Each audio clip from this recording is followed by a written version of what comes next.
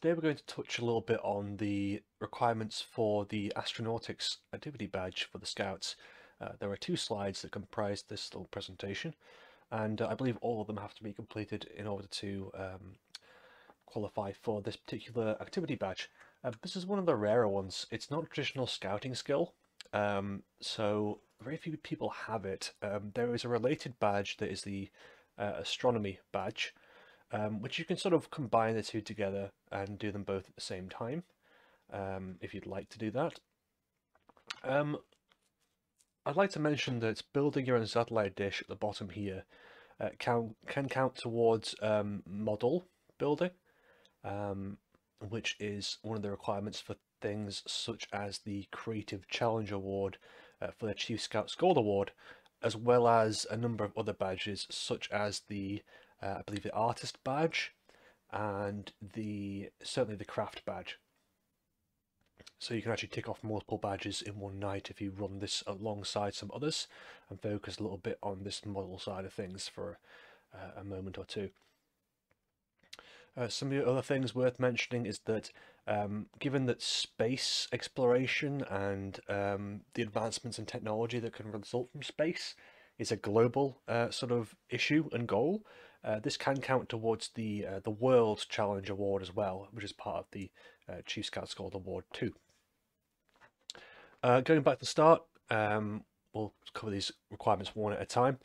To begin with, find out how craters are formed, what meteorites tell us about the universe. You experiment using marbles, rubble, stones as meteorites, and trace it with sand as your moon's or planet's surface. One of the main things in relation to this, obviously finding out how craters are formed is quite easy, but meteorites, what they include in terms of their elements, their chemical elements, can tell us a lot about the universe and the abundance of certain elements. Because if meteorites are full of a certain type of thing, then it's more likely that's going to be out in the universe than not. Additionally, there are some theories of life that result from life being carried here on meteorites and things like that, which could be interesting to explore in relation to things like world faiths, as some faiths believe in that kind of thing, which is of course an activity badge, the World Faith Activity Badge. Here in the middle we have the compare satellite images of Mars and the Moon with satellite images of Earth. Obviously the big difference here being the abundance of water and the evidence of streams and such being on Mars, for example, as opposed to the Moon. Also the point that the Moon, I believe, used to be part of the Earth a long time ago, so it's made of generally the same kind of elements as the Earth. Which could be quite interesting. Valleys, craters, and volcanoes. If you'd like to, you could talk a little bit about, at this point, the Moon specifically, and that counts towards the astronomy badge, which I've covered in a different video. Discuss what Earth observation can tell us about land, sea, and atmosphere. That's quite obvious as well. And obviously, build your own satellite dish. This is the one that accounts for the most things towards your Chief Scouts Gold Award and gives you a few extra badges to hand out if you'd like in terms of the craft badge and other ones.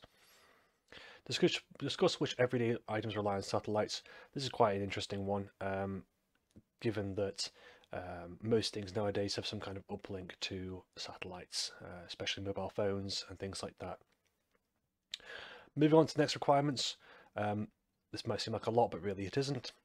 In a group debate about life found elsewhere in the universe. Again, this could be a good opportunity to link it to things like the My Faith badge as well as the World Faith badge, because obviously some religions believe in life originating only on Earth and it doesn't exist anywhere else in the universe. And obviously how that interacts with the current scientific theories and things like that could be quite interesting to explore. And in terms of if you wanted to do something about like drawing what the planets and alien species might look like, that could be something to do with the artist badge too. Find out about the International Space Station, how astronauts live and work on board. This is heavily related to the astronomy badge, which talks a lot about satellites, and I believe that the ISS counts as a satellite really for most intents and purposes.